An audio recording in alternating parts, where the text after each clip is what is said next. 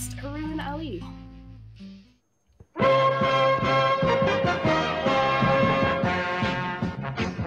It's not bad. It's not bad. You got more moves than you.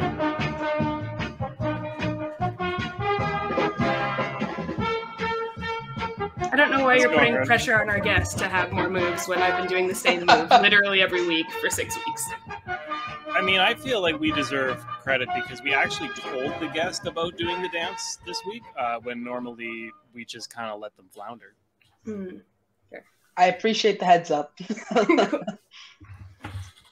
So welcome, Haruun. Do you have any thoughts on public transit in Canada, and specifically in Edmonton? I do, actually. What's called, ironically... I thought we were talking about Calgary.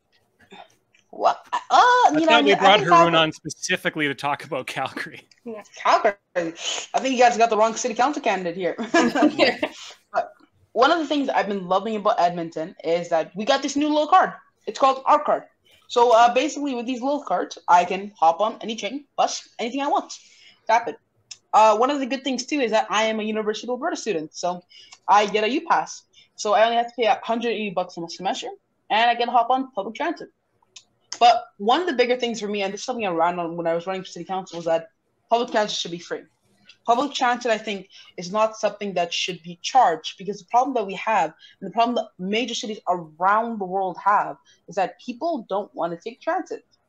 The incentive is not to give out these cards to people, being like, cool, pay us, and create a pay-as-you-go system. I think the alternative is that we have a free public transit system people can rely on, people can use when they want to.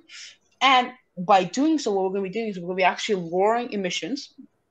We're going to actually be making sure that we're going to actually save money too, in a sense, because now if there's less vehicles on the roads, that means less money spent on road repairs. That means less money spent on who knows what. But I think at the end of the day, what's called free public transit makes good sense. And I think it's something that we should be looking at too. I know lots of cities across the United States have actually implemented these plans, and I hope Edmonton does it soon. Cool. Yeah. Oh, and actually, go ahead. Sorry, fun fact, actually. The Boston mayor who got elected, she actually ran on free transit. So I'm hopeful to see maybe Boston be the first major city in North America to do it. Cool. Yeah, I was not aware that they were implementing that in the States anywhere. That's fantastic. So, like, what kind of... I'll fill in this context a bit for anyone that watches that may not know. So you ran as a city council candidate in Ward Papasteo, right? Yes. Okay, good. It's a good thing I didn't forget, because that was my ward. So you ran in our ward, and so like the free transit was part of your campaign, right?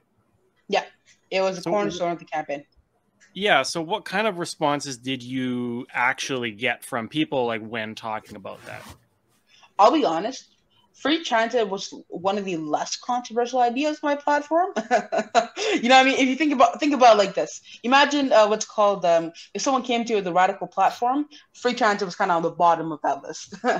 Luckily, so it kind of slid without pass. But I think a lot of folks know it's time for free transit. You know what I mean?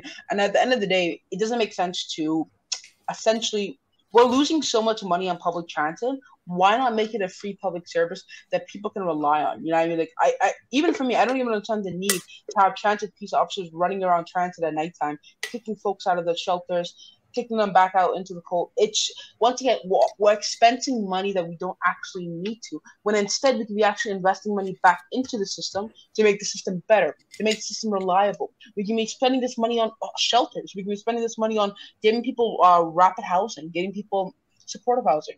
But once again, it kind of goes back to mismanagement of our priorities. You know what I mean? Mm-hmm. Yeah. Yeah, for sure. And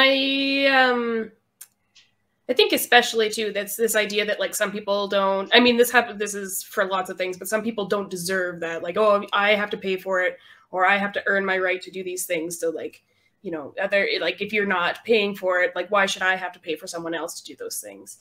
And then also, I think Alberta too has a bit of a driving culture. And so, yeah. we have a bit of a driving culture, and so I think it's kind of built in there, and so a lot of people are like, well, I don't take transit, so why should my tax money go towards that? That's why it's part of such a problematic thing to bring up or try and talk about. And the irony in this too is that, and this is something that's always made me chuckle. What's called is that essentially every single time we talk about cost sharing, different things, the first thing that people bring up is that they immediately say, "Why should I pay for it?" Like you said, but we co-pay for so many different things, and co-paying makes better financial sense. Why should we bankrupt someone with a, let's say, hypothetical? And this is one of the reasons why I'm very thankful that in Canada we have public health care, because if I get a $30,000 bill and what's called healthcare bill at once, that could very well bankrupt me. But over my lifetime, if I'm paying $50 a month into a healthcare fund and I have an accident, that's what it's there for. It's to make sure that people can actually survive. And yes, does that mean the rich are going to pay more? Of course. But at the end of the day, you know, it's about paying your fair share, and it's about helping everyone. Mm-hmm. Yeah, it's the government equivalent of Josh's mom stowing a little bit of his paycheck away every month so that he can be able to retire when he's, you know, a decent age. Smart. Josh's mom is saving that money for him. Yeah, she's a wonderful lady. Go ahead. So, like, yeah, on that note about, because, like, I mean, a lot of the arguments you're making, I mean, to me, more or less, you're preaching to the choir. If you, especially when, you know, as you've alluded to, there's so many of these situations where you can point to it and say we're wasting money. It costs, like, all of us collectively in the long run more to do it the way we're doing it than it would be to try this new quote unquote radical thing. One I'm, you know, intimately familiar with is that, you know, all of the downstream costs of homelessness, they add up to more than it would cost to simply house someone. And so you would think, kind of, you know, just based on the way you're presenting the argument, that should win over the fiscal conservatives right there. Like, you're not even getting into the you know, the morals of ending homelessness, or you're not even getting into just the emotional idea that, like, a city should be accessible.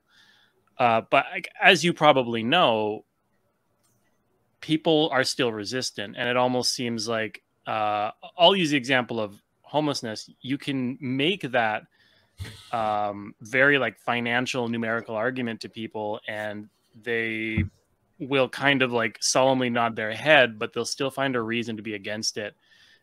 And to me, like, I don't know if you'll agree, but it feels like often on their end, it's a moral argument that, like, they have this internal idea that, like, well, you can't just give someone a house for free, right? They have to, you know, pick your argument. They have to work for it. And I think that is kind of how people are with transit too. Why should I pay for something I don't use?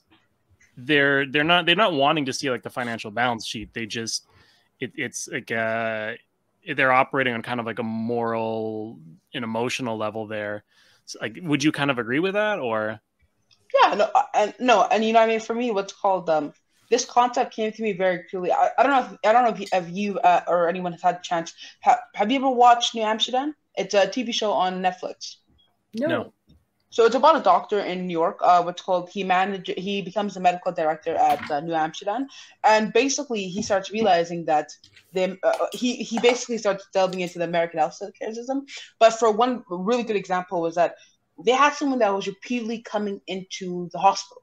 The reason why he was coming into the hospital was because he needed shelter. So basically what he was doing was lying to stay in a warm place, right? And what ended up happening was that he ended up racking up a $3 million bill, right? And unfortunately, because he was unhoused, he didn't have insurance, so the hospital had to assume that cost. So rather than letting him keep coming back, what they did instead was that they actually got him an apartment.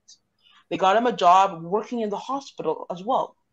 And so what I'm saying is that some people need a hand up. You know what I mean? Like, at the end of the day, I think it's our job as a society members to help people get the hand up. And at the end of the day, we shouldn't be punishing. We shouldn't be punishing people. We should be looking at ways to actually give them support so that they can actually learn something, so that they can actually do something. And once again, it's not our responsibility to shove it down people's throats. It's our responsibility to show it, I guess, in a way.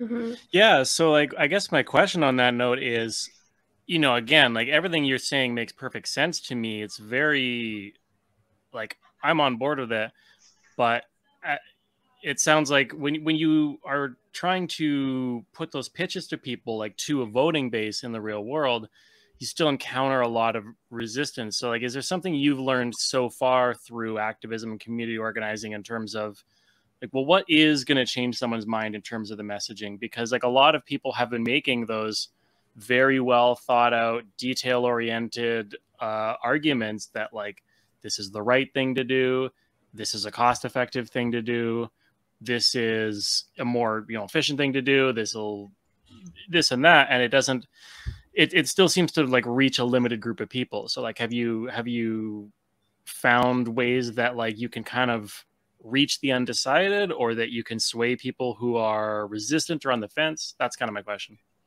Yeah, for me, something I even noticed at the city council campaign was that something I continually talked about was police funding.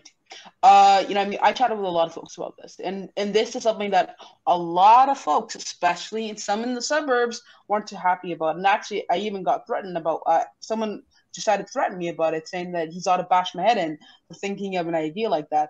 But so there's people like that, obviously. But there's also other people too that are willing to actually have a conversation. Like, the people that are not willing to have a conversation about their views, it's useless. Like, I would suggest not even wasting your time with that. There's, like, you can typically tell this in about 5 minutes, less than 5 minutes, and having a conversation. There's also I think there's also another group of people too, where people, like, they have an idea, it's just a flawed idea, and they want to learn. They know better to an extent. They just don't know how to express that. Finally, I think there's people that are undecided, where people don't really have an opinion on the issue. So for me, my main target, it was actually ironically never the undecided. It was always the people that were in the middle.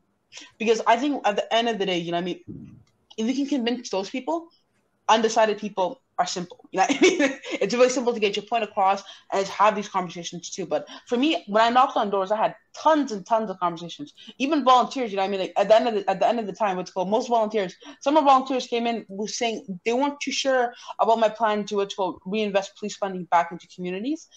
By the end, they were completely sure of it, because at the end of the day, having a conversation with someone, having an idea, like, repeated, having an idea actually logically thought through makes sense to people.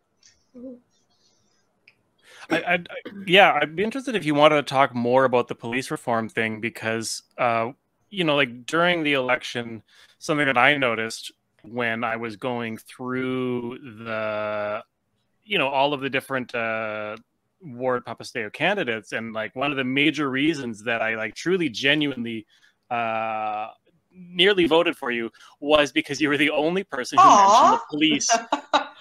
I kind of got sucked into the strategic voting feeling, but of course, no, that's okay. And lots of people did too, but no. There was something you said earlier, Kelly, that I was like, that sounds like he's telling on himself about not voting for our guest. But I'm absolutely telling on myself, and I could use that as a springboard to say this is why we should have ranked choice voting, so that we can kind of, like, really put our favorite vote forward, and then kind of, strategize who we really want and don't want out of all the candidates. But I mean, maybe that's a whole other conversation, because I do want to hear, like, you expand on the police reform thing if you want. Yeah. No, honestly, well, first off, don't worry, I don't hold nothing against you, as long as you didn't vote for the conservative candidate. But no, when it comes down to the fact, I think at the end of the day, when it comes to it, is that police reform, and this is something that's been a big topic for the past couple of years. And like, we've had lots of conversations since George Floyd. We've had lots of conversations since Dante Wright. And at the end of the day, I think that it makes logical sense to look and analyze the situation. If we're dispatching a police officer to an unhoused person, is that an effective way to use resources? Or would it make more sense to get a care team with trained social workers to that person, get them to a shelter? If they don't want to get to a shelter, give them supplies, give them a blanket, give them tools to actually live, to actually have basic necessities. You know what I mean? So that's something that I had this discussion with time after the campaign, was that cost efficiency. You know what I mean? And this is something that's ironic because, you know, you would think conservatives, especially when they talk about tightening the budget, tightening your belts, they will talk about the police budget. But time and time after again, no one's talked about the police budget. And in the past 4 years under the past city council, the police budget increased 28%. And you know what I mean? And it was actually scheduled to increase another, I think, 3%. But luckily, the other really strong police candidate in in this district, Ward Papaseo, Michael Jans, actually really led the charge on it, and he was actually able to convince most of council to agree to. They basically defunded the increase, so they didn't defund the police, and this is something that they're very highly misconception. And actually, ironically, they ended up giving the police an extra $1 million too. But at the end of the day, at least they got somewhere. You know, you got to settle somewhere, I guess. So yeah, like, because you mentioned at least like the example of, you know, being threatened by somebody when you brought it up. Certainly, it's a divisive issue when it comes up with voters. With that being such like a visible part of your campaign platform, being on your website in the election, did you have any interactions with like anyone representing the police? Like, did they talk to you? Was there anything happening there? Nope. They unfortunately they never reached out. I actually really hope they would. We actually, ironically, our team actually reached out to the police. We reached out asking if we could do if we could have a sit down, if we could have a conversation with someone from the police. Unfortunately, they didn't bite. I think most likely this is because of back in April, June, I was heavily involved with Black Lives Matter, even back in June 2020. And even this year too, you know what I mean? I was involved in several different protests in front of EPS headquarters. So I'm guessing they're not my best friends. Unfortunately, I don't think I can be like Casey Madhu and call the police chief and get one of my tickets waived. That was one of the things I was going to ask about, because I noticed you've been tweeting and sharing a lot of things about that. Do you want to, I guess, for anyone that hasn't heard yet, because that's fairly recent, do you want to maybe elaborate a little bit on what went on there? And yeah, well, our good old friend Mr. Madhu got into some trouble the other day. Unfortunately, Mr. Madhu decided to not the other day, actually, this is a year ago. About 9 months ago, he ended up calling the police chief because he got ticketed outside in the school zone near his home, and he allegedly said he didn't call the police chief to get the ticket waived. He called them to talk about racial profiling. Here's the irony in all of this. Once again, when Black Lives Matter said police are racially profiling us, Casey Madhu said, no, they're not. Now he's saying they're racially profiling. It's like he woke up one day and realized he's Black. You know what I mean? Like, for me, it was almost insincere, because when the community that elected him, that had conversations, so many people from my own community too, we actually, even though we didn't agree with him on policy and everything, we still wanted someone to represent us at the cabinet table. And unfortunately, he sold us out. And the second he needed help, that's when he brought up that issue. So, little disappointed there. Well, actually, I'm not really disappointed. It's UCP at this point. You know what I mean? Like, I'm guessing for all of us now, this is just normal. We're just waiting to see which next cabinet minister gets tagged. Yeah, that's fair. I mean, I can imagine it would be a big shock to wake up one day and realize you're Black. I mean, that's never happened to me.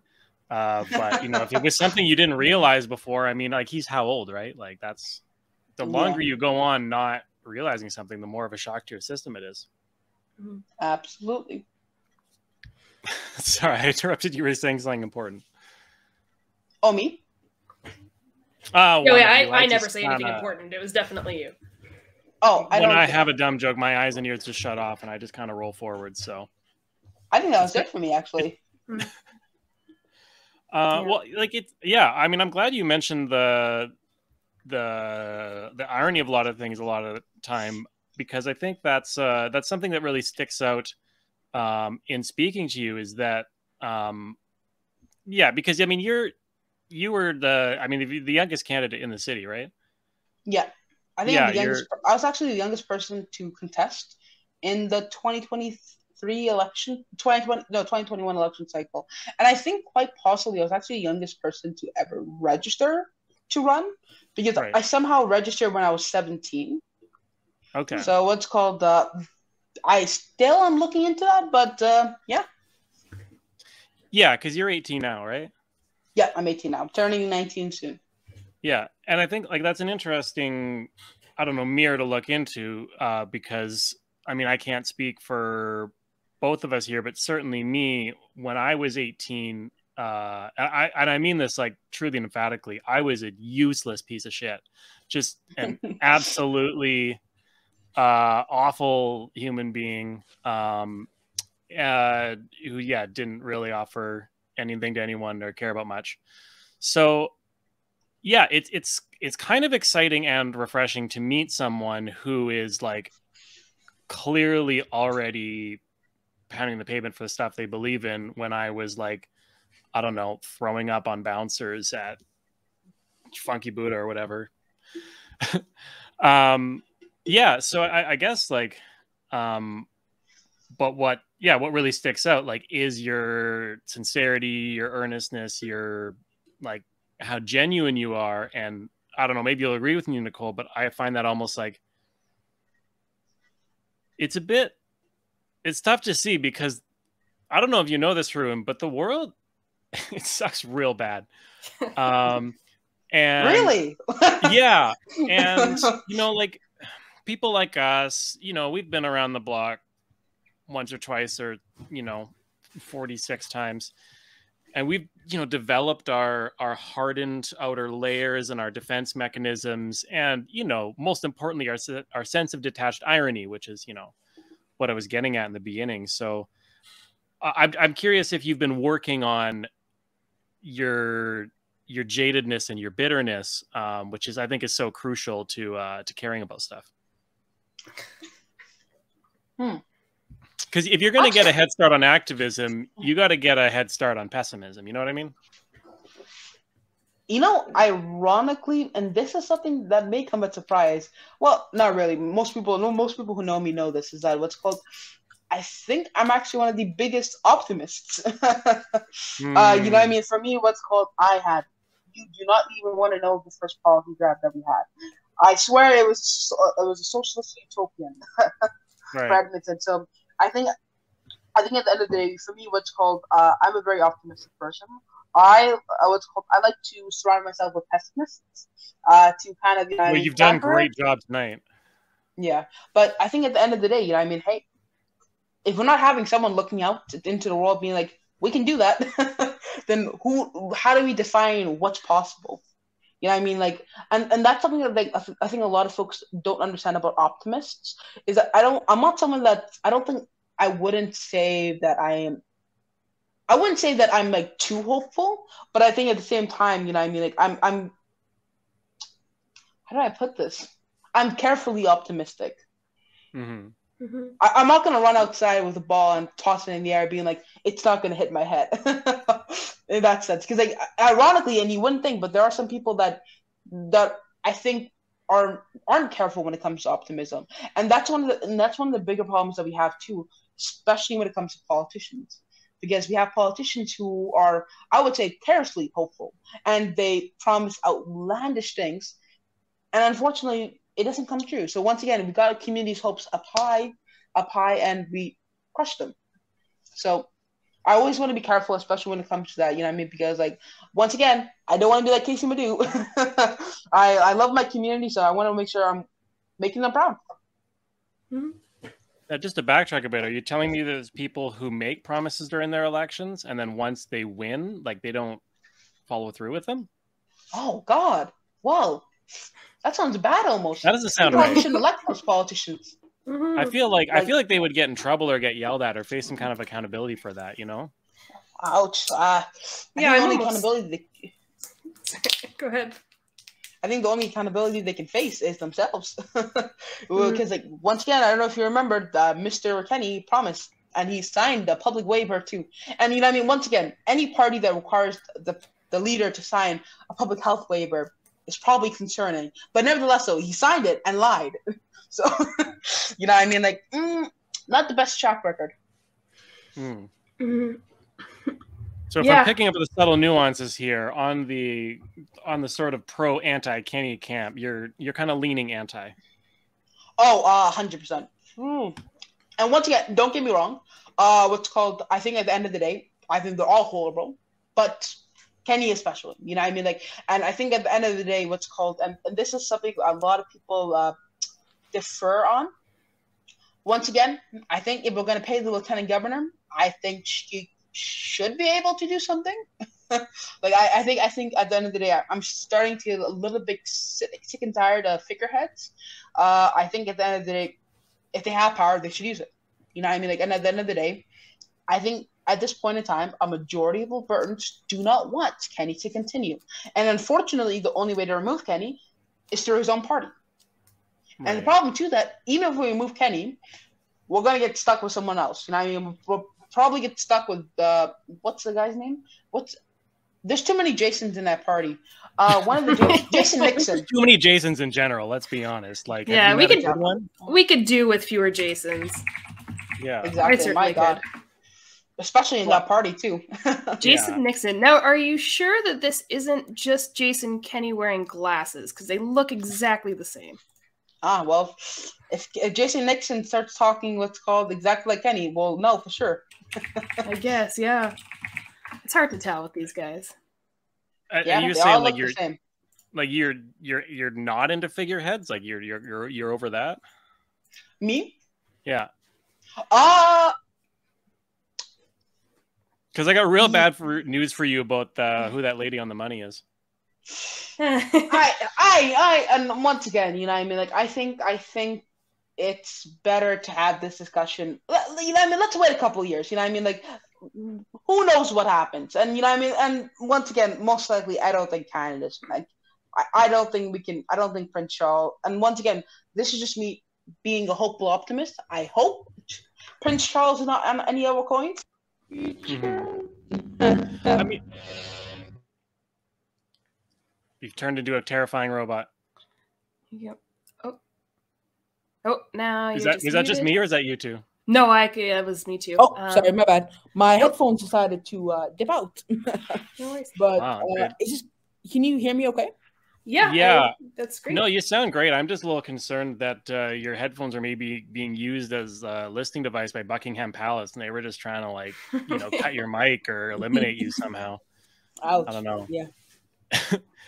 Yeah, absolutely. Like, name a single member of that family that is not an upstanding citizen. But I've tried real hard not to name one.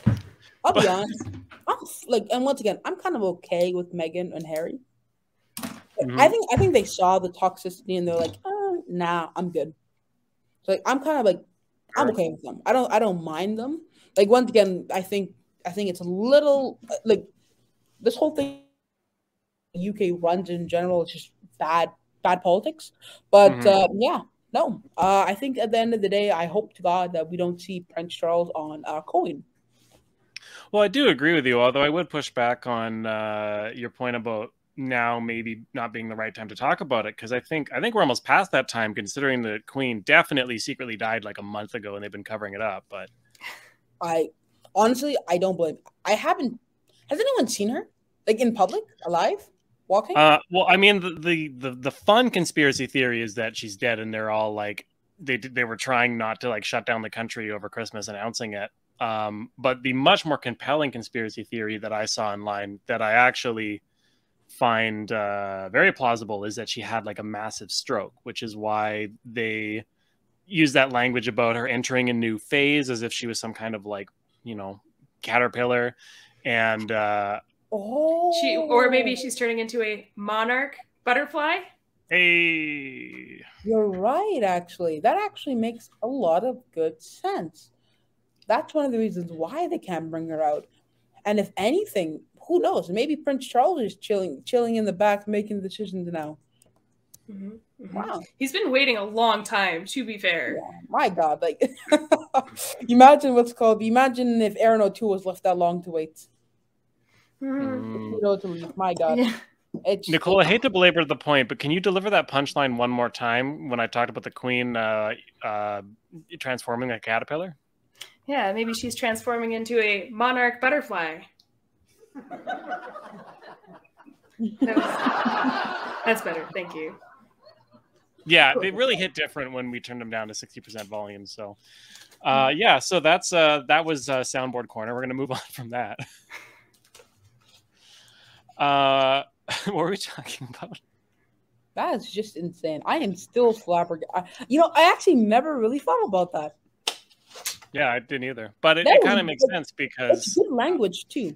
And why would they use that language? Like, they had to have been using that language for a reason. You know what I mean? It's like, I honestly like, damn. Well, if I was Trudeau, I'd be like, can I visit the Queen? Yeah.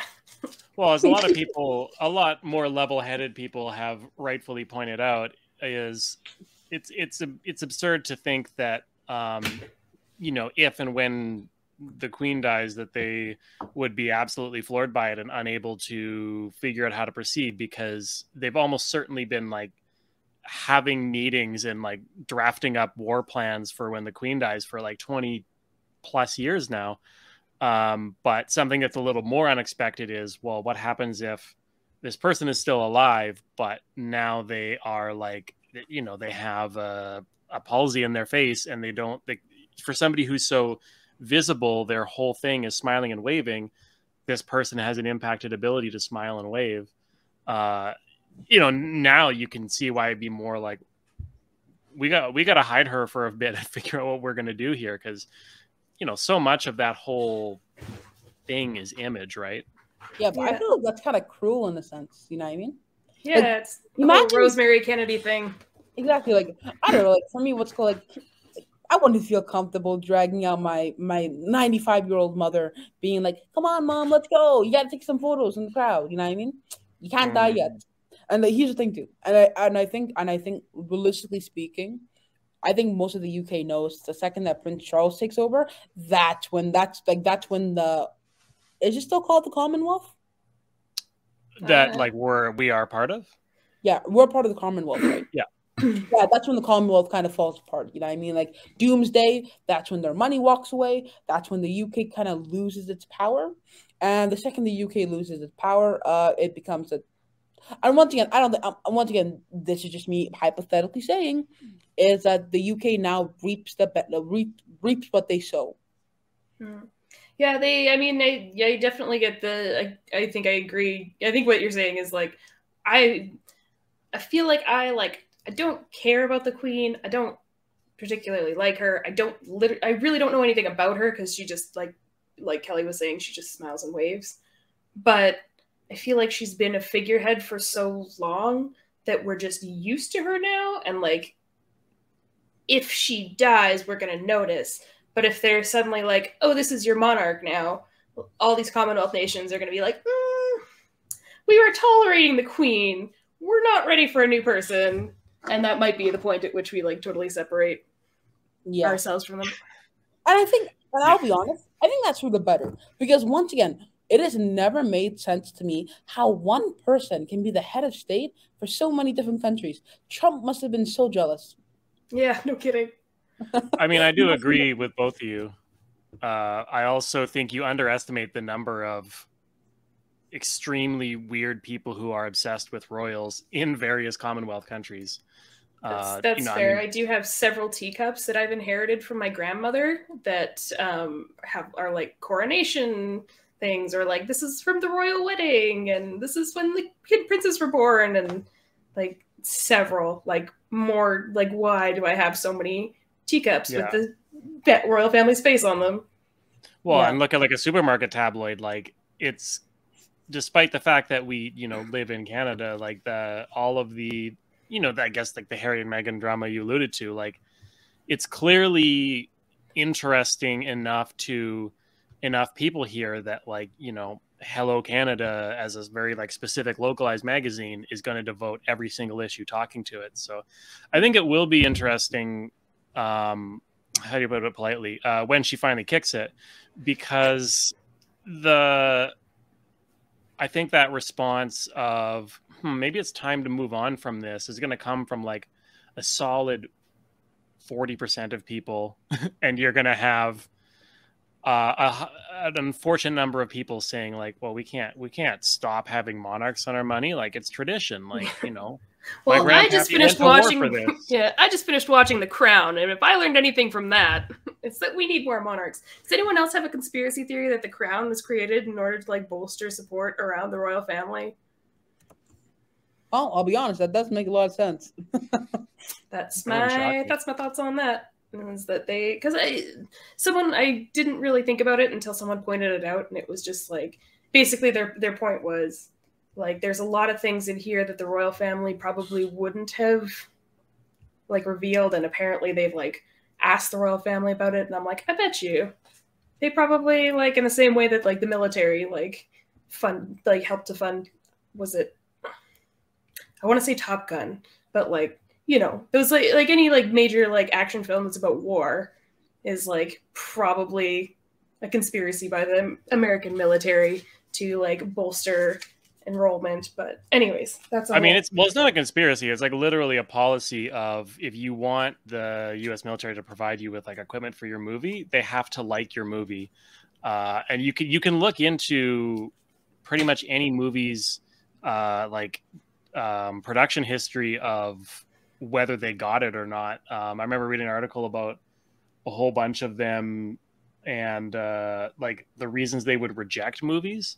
Like I think there's a movie called like G.I. Jane where there's like a scene where she has to go like piss with a bunch of male soldiers and they're all uncomfortable, and the military is like, well, we're not going to give it to you unless you take out that scene because we can't have soldiers looking unprofessional and like really petty shit.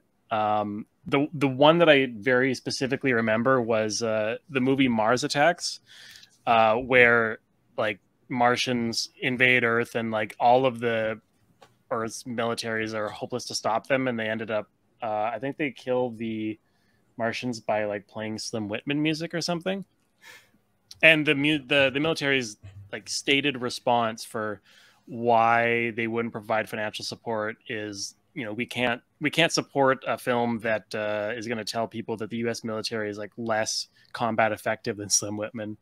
So I want to look up Tropic Thunder now and see if they got support from the American military. Yeah, I mean, it's a good question. That is insane. Yeah, there's I don't want to talk too much about it because I don't remember. I don't want to say things that aren't absolutely true, but I remember listening to people talk about there's sort of like a pipeline between people who like hold positions like high within like the U.S. Department of Defense, and then also go to be paid as like at least creative consultants or like, you know, have production credits on like Call of Duty games.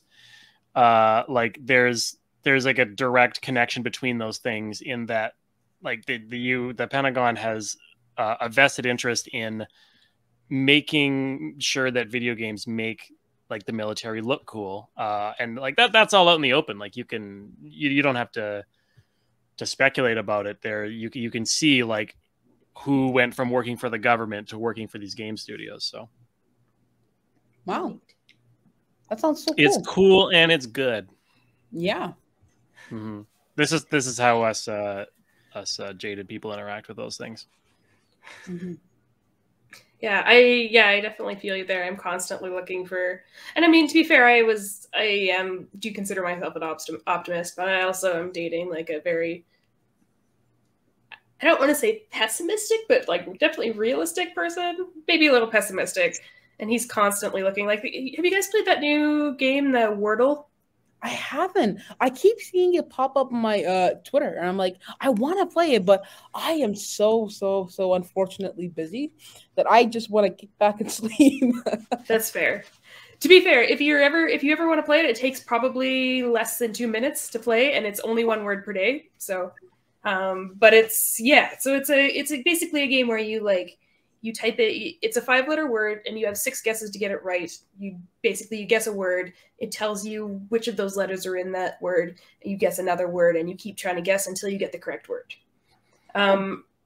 And Ryan's response to that is, I wonder who created this. I wonder if they're mining some sort of information from this. I wonder if it's like a conspiracy to like make autocorrect better. Like he immediately was like, which I mean, if that's the conspiracy, I'm on board because autocorrect stinks. But he was like immediately like, who is monetizing this? Why did they make this? What is going on? And one of our friends shared an article that was like, hey, some guy made this for his girlfriend because he thought it was cute. And Ryan was like, oh.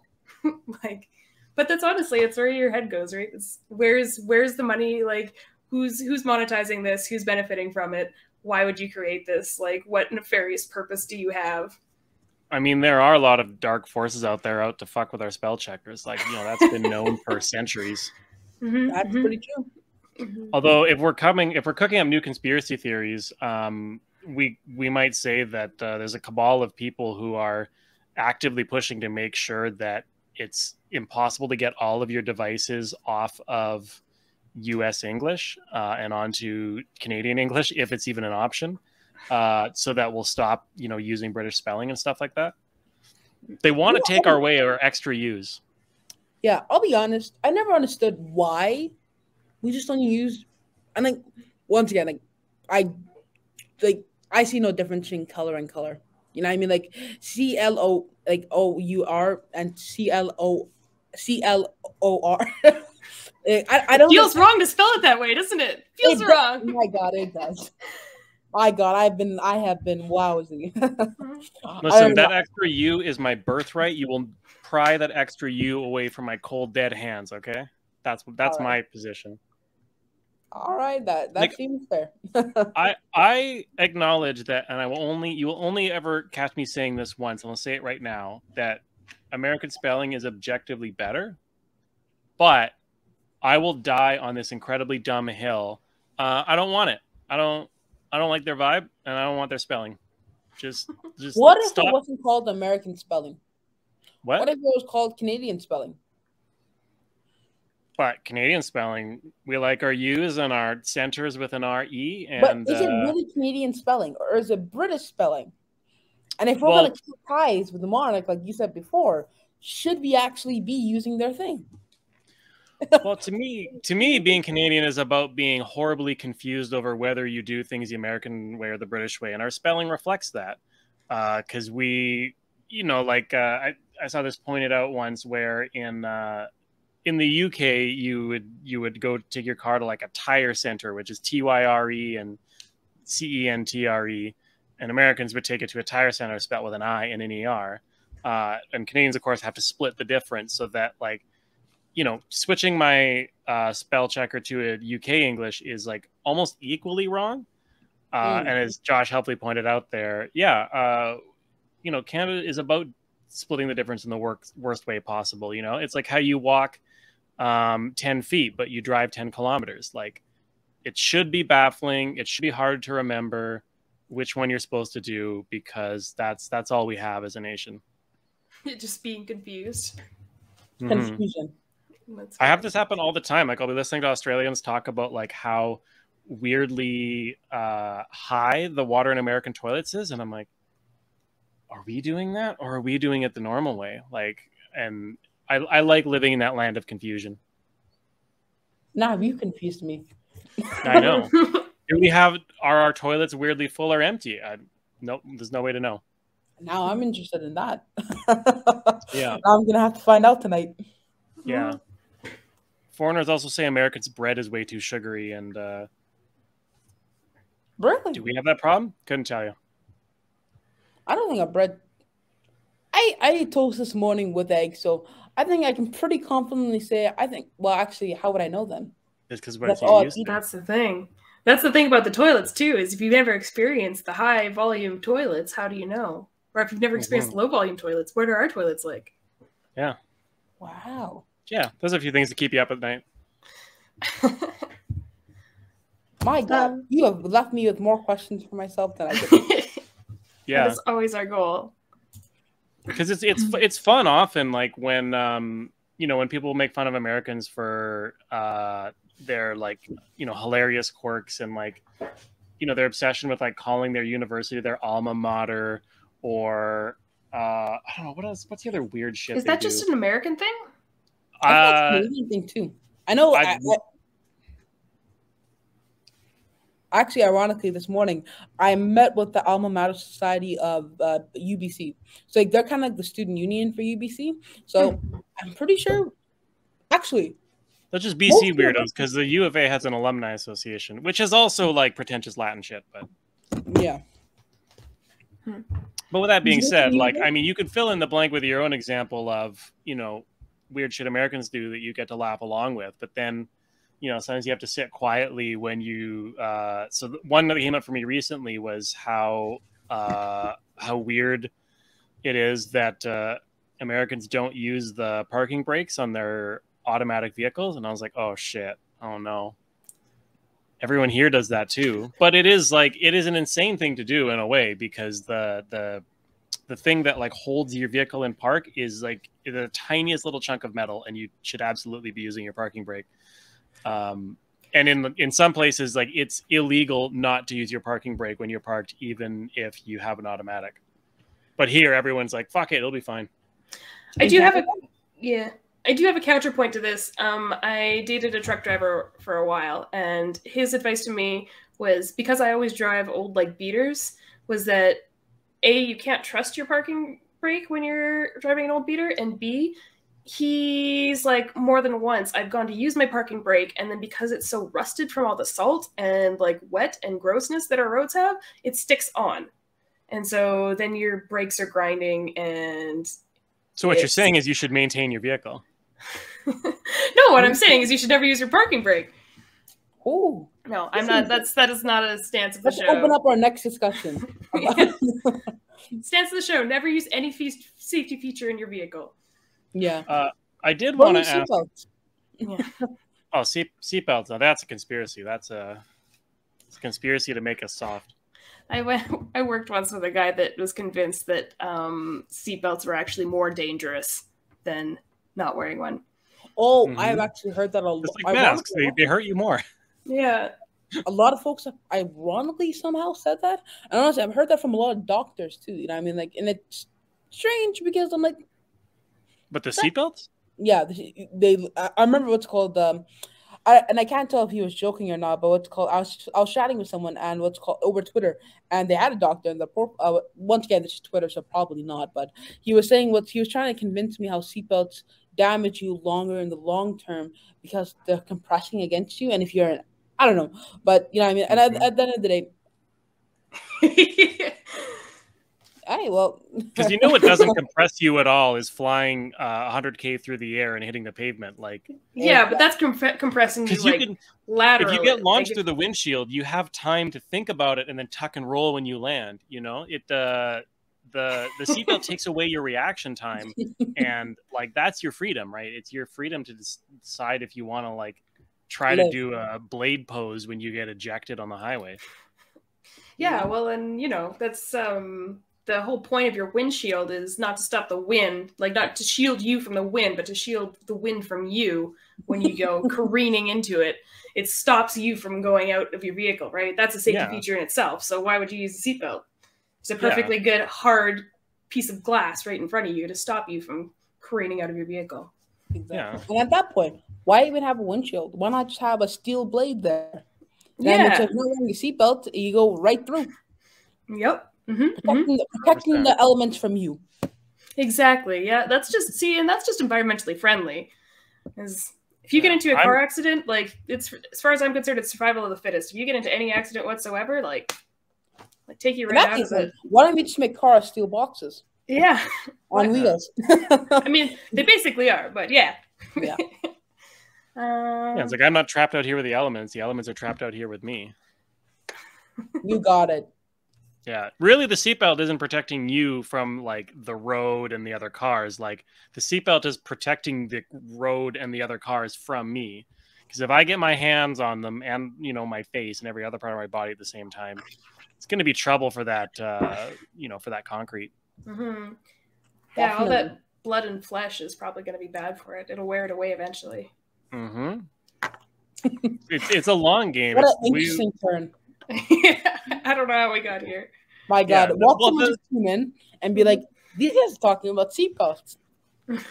Yeah, they're talking about the importance of safety features on your vehicle. Uh-oh. Yeah. Well, the asphalt might be, you know, on paper stronger than one of us, you know, maybe, but hundreds of thousands of us, eventually we're going to wear out that road. And that's precisely why, you know, untold countless people die in highway accidents every year, because we have to keep up our war against the road. Exactly. And that's why conservatives say don't wear seatbelts, because then we're going to save money on road repairs. Actually, no. And actually, ironically, conservatives should say to wear. See, I'm so tired. No, you nailed it. They're all very ideologically consistent. We should just listen to them. So I'm glad we finally came to that conclusion after an hour. You've won me over. Speaking of staunch conservatives, we should bring out our guest or our GM. Bring out our guest. Yeah, I thought he was here. I'm also tired. Or is the real guest Josh?